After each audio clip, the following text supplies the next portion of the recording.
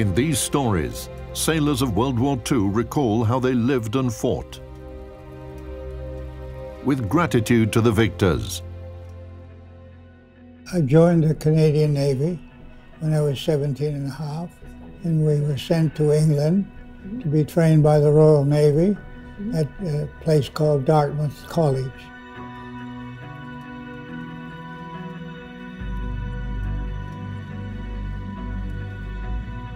We all were very keen to go to sea, but they didn't want us to. They used to say we wanted to be properly trained before you were killed. Anyway, we pushed so hard.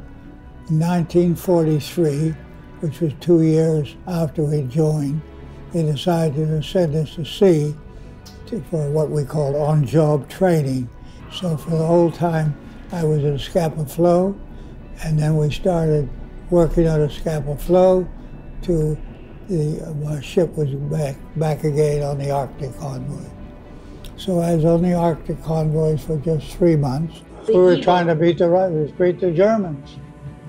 And anything that would help.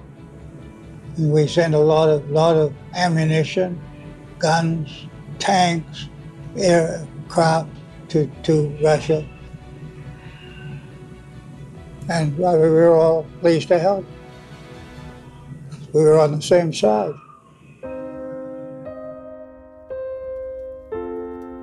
Robert Stevens, Royal Canadian Navy, took part in 3 Arctic convoys during training on HMS Iroquois in 1943.